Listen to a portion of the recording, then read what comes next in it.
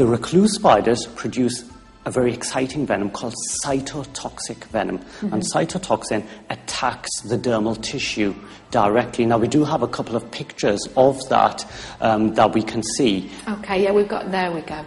Okay, so there we can see a picture of the cytotoxic venom taking effect. That's awful, isn't it? Exactly, and what it does is it causes ulceration, and this ulceration is severe and chronic, and it tends to get worse before it gets better. How long would that take? I suppose you'd always have the scarring, but how long would that take? I mean, that one, I think, was 8 days later.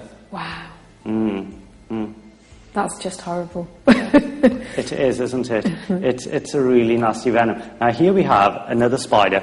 Here we have a hunting spider. Now, various different spiders produce various different effects. And wandering spiders like this are also considered quite dangerous. And these come from South America. There are also various other species of hunting and wandering spiders found also in Africa as well as Spain. And wandering spiders and hunting spiders are very agile. Unlike the black widow, they can leap small distances, they can jump, and they are very aggressive, and they run very quickly. Okay. And also they are aggressive, so they inoculate venom quite quickly as well. Now let's look at something dead here. Now here we have I love that word. Here we have an interesting arachnid. This is an amblypyge. Now amblypyge is a primitive arachnid that is related to spiders, but they develop differently through evolution. We can see these really long whip-like appendages that the amblypyge uses to feel its way around in the dark, damp places where it lives.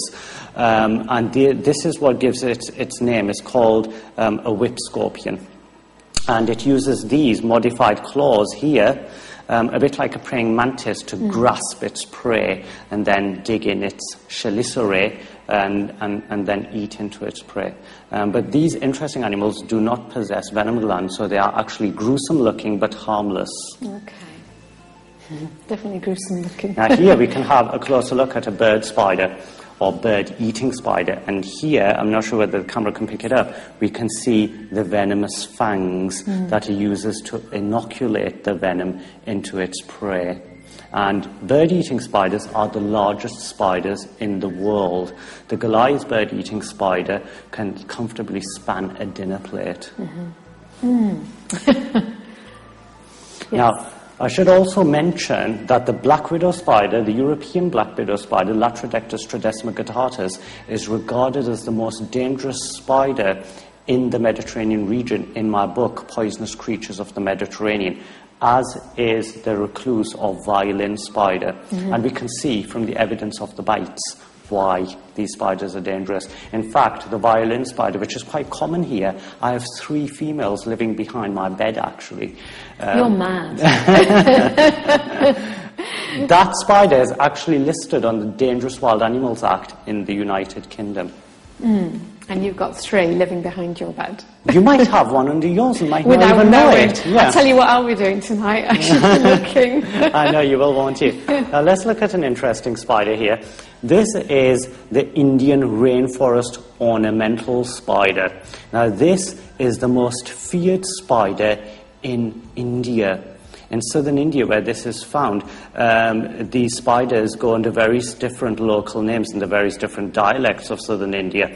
And these spiders live in the trees, so it's commonly known as the giant tiger spider or the tree spider. And the ornamental spider from the genus Poikilotheria produce a virulent venom that can cause all sorts of systemic effects. This specimen is alive, so I'm going to open it. Now, interestingly, these spiders can actually jump from branch to branch. So they have this habit of jumping, and this is one of the reasons why they are so feared. So if I point it towards you. Yes, thank you very much. Now you're going to keep hold of that, aren't you? I'm going to keep hold of it.